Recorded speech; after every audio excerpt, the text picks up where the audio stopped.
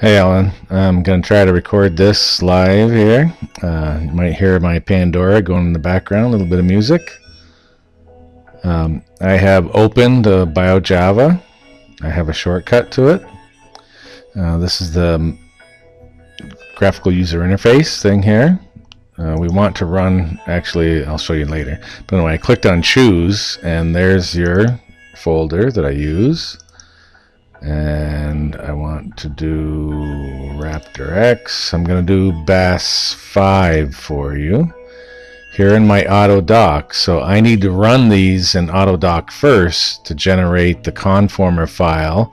These are the ones you see the ligand, and then the out is the output from Vina. So I've sent you the link to the Vina tutorial to show you how this is generated. I'm going to start with the phenylalanine. So we start with phenylalanine metabolism. There's another one that's methionine, that's the methyl that you see here, and then there's an out. I've got another, these transporters transport into the plastid, and then there's a metabolism with an enzyme, and then they transport out. Then you see these logs here. Those are the delta G values that I got for each of these metabolites. Cargo, right? We won't call them substrates, although it is used, but they're a cargo for a transport protein. These are the logs that contain the delta G for the 20 binding sites that Vina generates. And then this is out is the conformer file. So I'm going to open that. If you have a curve, you may be wondering, what do I do? After all, it's personal. You notice that I clicked on the custom files here. When it comes up, it selects has by default select PDB ID. I went to custom files. Oh, sorry, I'm in the alignment one. Wrong one. Sorry, that's the alignment software. Anyway, that's how you use the. Here's the PDB editor. Sorry about that. So let's open up this. Okay, so here's the PDB editor. I had the wrong one open, sorry. Here, or file open. I'm going to open a folder. Now you're going to see me search for it. Go back. And my public folder, public documents. Oh, man. I got to find yours. Thought yours was in public. Got to go back, sorry. It's here under Clyde.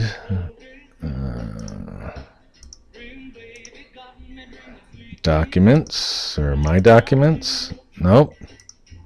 Sorry, man.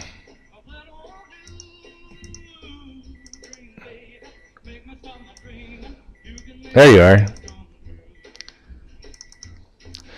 Okay.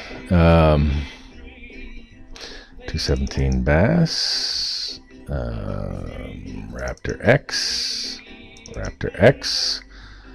BAS 5, AutoDock, our results. Okay, same files, but here we are.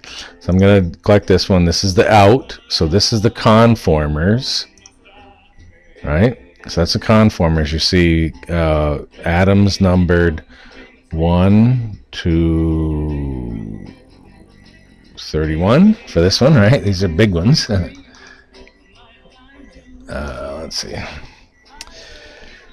You might hear a beeper going off in the background. I just put a Coca-Cola bottle in the ice box. I'm supposed to go take it out because it should be chilled by now. Okay. Now what I need to do is find the file for the BAS5 Raptor X. That's the pdbqt is the file generated by Vina, if you've looked at that tutorial. Okay, so this is the receptor that I'm opening now. I just did the conformers of the ligands. So you see here, it starts at residue 79. I can explain that later. There's like a leader sequence that gets clipped off once it's delivered to the plastid. This is the beginning of the functional protein. Anyway, residue 79, you see, is this chain? That's charge. This should be chain ID.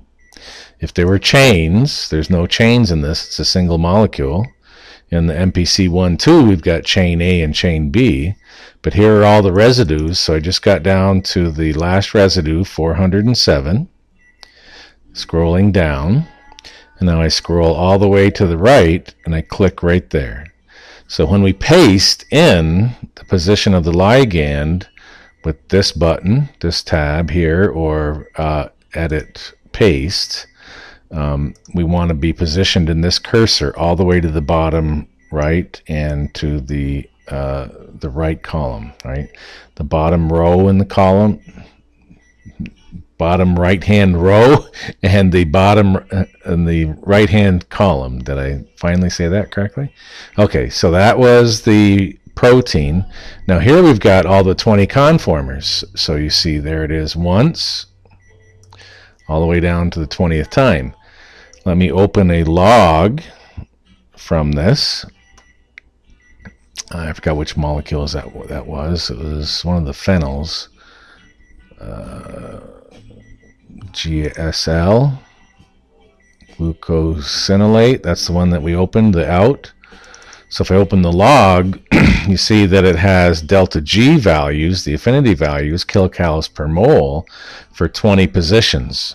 And number one, wherever it is on the receptor, and that's what we'll see by combining these two when we open it into Swiss PDB viewer, it's the highest affinity, the lowest kilcal per mole, lowest energy state binding site, okay, and closest to the coordinates at which I targeted it. If you watch the Vina video, you know that you have to select your coordinates. Okay, so here's the ligand, LIG, as you can see over here. And here's the far right column and far bottom row. Okay, so now I come here, make sure I'm to the top and to the far left, and then I click here. It unchecks that. Really critical to check it again.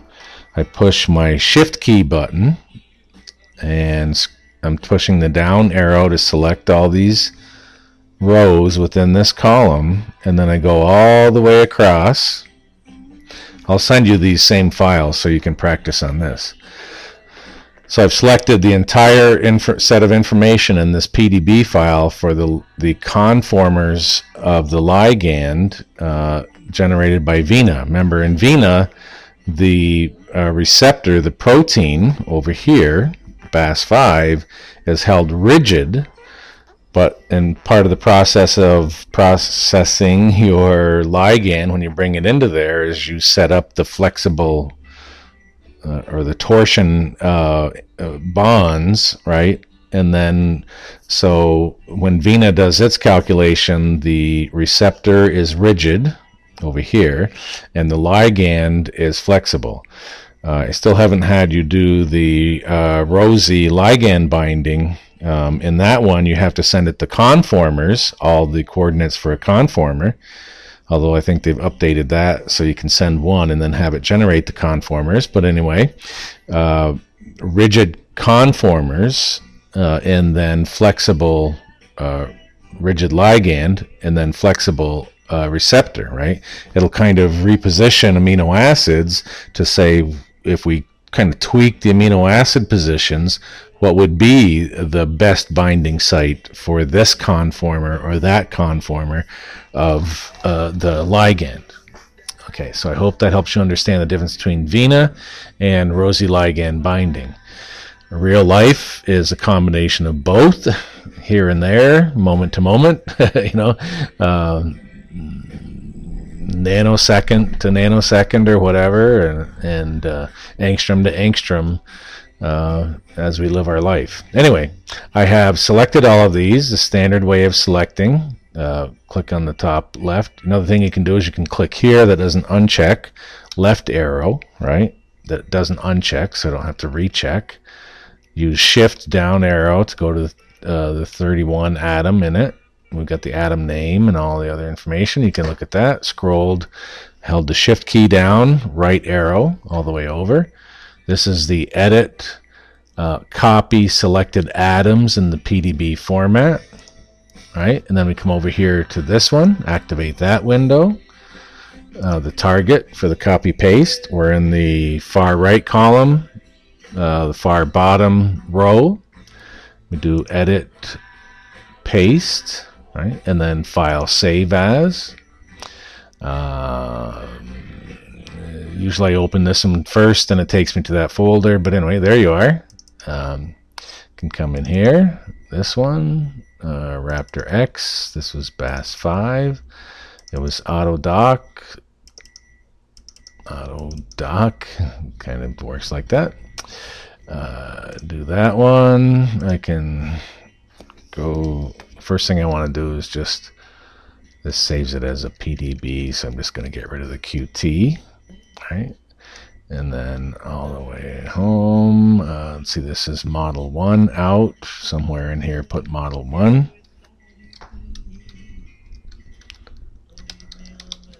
Model 1.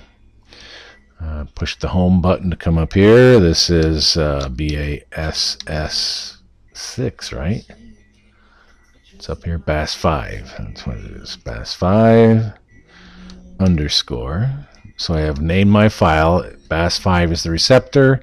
That's the ligand. The structure 3D CID, that's the identification number. I think these I pulled from PubChem. Anyway, it'd be another identifier for ChemSpider. I'm putting it into the same folder I took it out of. I save it there. Now I come to SPDV, Swiss PDB Viewer. If you click on File, it shows stuff you had before. Doesn't matter, go to that. Just lets you do that. Now we've got a folder that hopefully is in our, yeah, and there's what we just created, right? The PDB. Look at this. This is one where I sent it to a website. I'll show you it later. It positions them in the membrane, but we'll get rid of that. Anyway, I'll show you that later. Right now we just want to drag this and drop it in here. Okay. Once it's in there, I'm going to click within that window, go up here, make sure the first one, not the one I just dragged in, is highlighted in red. Click back in this window. I hit Control W. That one goes away, the one with the membrane around it. Pretty cool. I'll show you that later, as I said. Find my cursor. Stretch this out.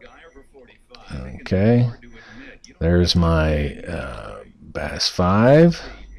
Do you still hear that beeping in the background? I gotta go get my soda out of the freezer. Okay. I just did display in 3D. And now I'm going to zoom in. I clicked on the zoom thing over there. There's our ligand, right? So the highest affinity ligand is there. Once I have it like this, now with this one, move that over. That's the control panel. No, that's the control panel. This is the layers info, right? What I'm going to do here is just minimize that.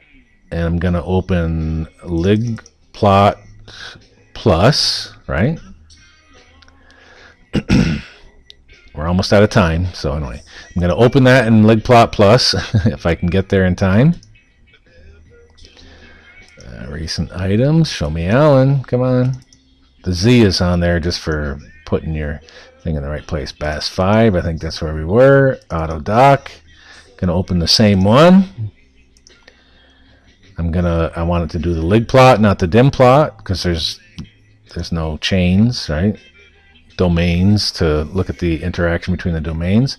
This shows me the residues with which it forms the hydrogen bonds, right? Now I come back here to this one, and those are the residues. We're running out of time. Those are the residues I want to light up here. I'll put those on. I'll just put... That one's not going to show up anyway. There it is down there. But anyway, the ones that it just showed there, you highlight here. You activate by clicking those to make the V there. And then you go to Build, Add H bonds, Tools, Compute H bonds. If that doesn't do it, you go to Build,